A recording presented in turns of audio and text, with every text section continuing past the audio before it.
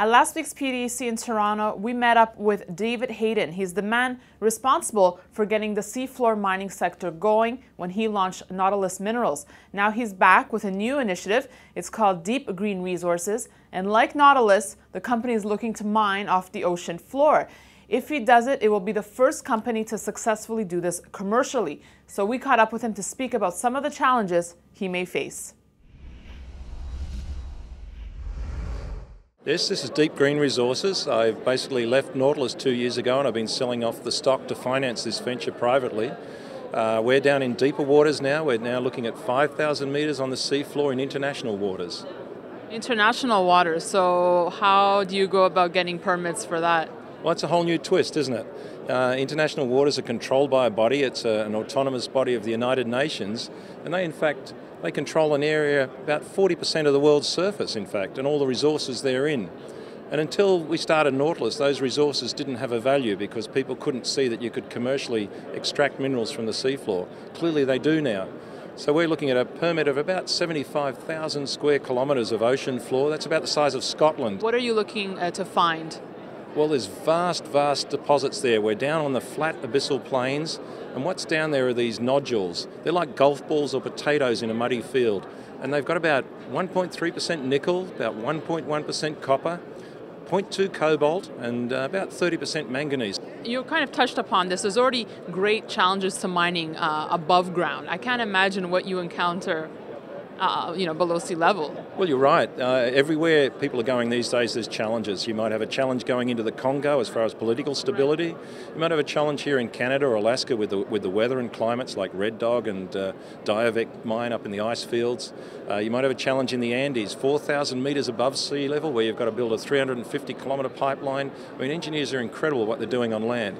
If you stop and think about it, guys on land sink shafts down through solid rock to get to ore bodies, and they might go down 2 kilometres through a solid rock. Clearly it's much easier to put a pipe 2 kilometres through seawater. We can do it in 2 days. They can take 2 years. The guys with the big open cut mines on land, they might be 2 or 3 years of stripping away the rock to get access to their ore body. We pull up at this deposit in the middle of the ocean and we want to go down 5,000 metres. It sounds a lot. 5 days and we're in production. Put the pipe to the seafloor and we're in production. So where do you find the miners specialized for this? Well, you're right. It's a crossover of technologies. There's guys on land that are good at mechanical things. Obviously, the dredging industry, they take 2 billion tonnes a year off the seafloor. They're masters of materials handling from the seafloor. The oil and gas sector, they drill as well, but they also trench probably 200 or 300 kilometres of seafloor every year to lay their pipes in it. And the telecommunications industry takes telecom cables from country to country across the seafloor. So if you bring all those skills together onto a project like this, the skills are there. We just finance up and bring the engineers in and start developing. Okay, so when can we expect mining operations to begin? Well, step one, Daniela, we've got to take this project to market, raise the capital.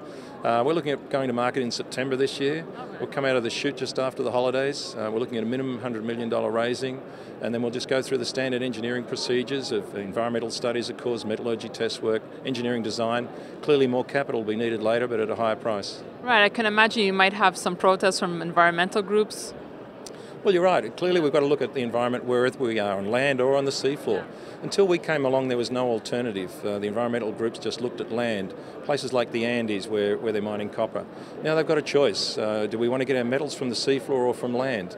Our view, the seafloor is easier. We're not deforesting rainforest to access the deposits. Clearly there's no Aboriginal or native title issues. We don't have to build railway lines and towns.